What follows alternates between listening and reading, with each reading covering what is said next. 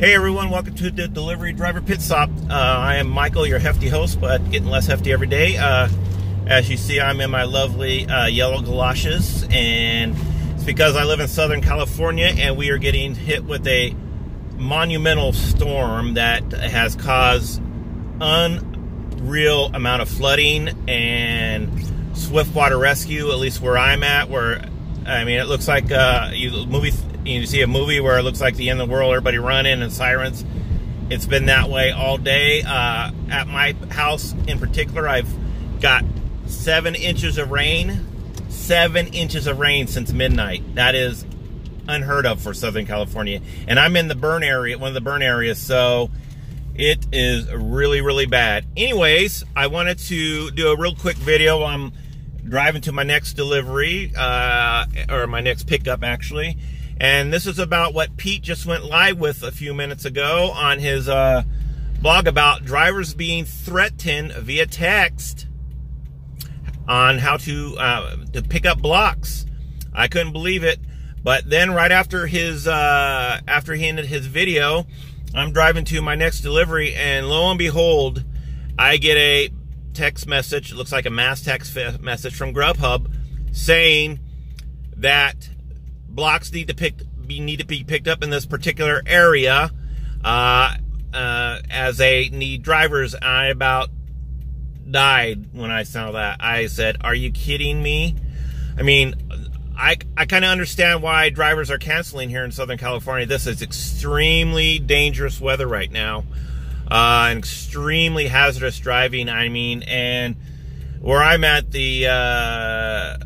in part of Southern California, the city doesn't maintain the flood channels very well, so there's a lot of flooding going on and standing water. So I don't blame a lot of drivers for wanting to cancel today.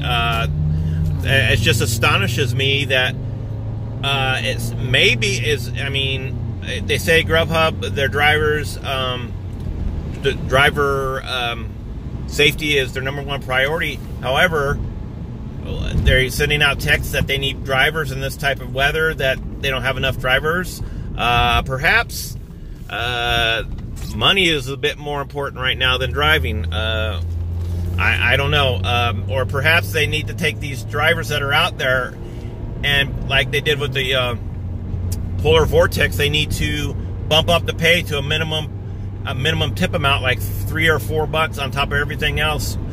For deliveries, because I have to tell you, I'm getting some really absurd calls right now. KFC for $5, Taco Bell for $4, and the rain is torrential rain, where it is just like buckets on top of buckets, and it's not, the drainage system is overwhelmed. I mean, the mud is crazy, so I understand completely why drivers are wanting to cancel in this area.